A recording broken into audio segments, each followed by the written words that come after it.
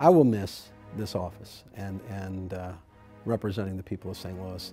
There is no better job, in my view, that I could ever hope for than representing the city of St. Louis. I love the city, I love its people, I love government, always did, and I really like being in a position to work with so many people inside of government and outside of government who care deeply about our city and have resources and ideas and energy to help make it better for everybody.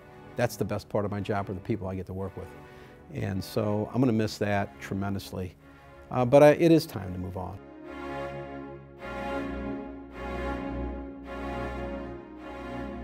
You know, to answer that question, we have to go back, because a lot of people forget where we were 16 years ago. This city was losing people and jobs faster than almost every single city in America. You know, we were losing an average of 100,000 people every 10 years for 50 years. That's amazing. And I felt government was broken. It was not quite broke, but it was broken. And we needed to do a better job. And so we worked hard to make St. Louis a better place to live, to work, invigorate the neighborhoods.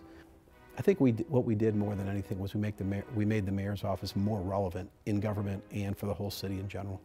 You know, we led an effort. We got stronger. We took on major challenges. What we saw, what we watched happen in this past election, in terms of the voter turnout and those who were turning out to vote, is something that we worked hard for. We worked hard to make St. Louis a progressive place, a place where young people and progressive want to live, a welcoming community that people want to, people can feel like they can come to your city and enjoy it and be respected. So I think more than anything, it is what we've done, and I think we've got the city on a trajectory.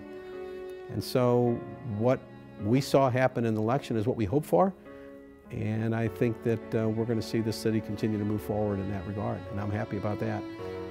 But in terms of, you know, specific accomplishments, what we've done for our most vulnerable,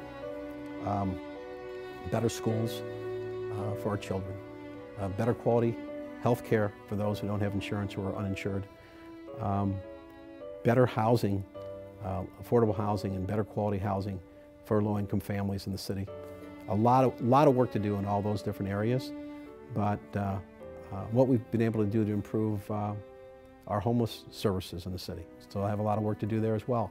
But those are the things that I like doing the most, is really making sure we help people that need help the most.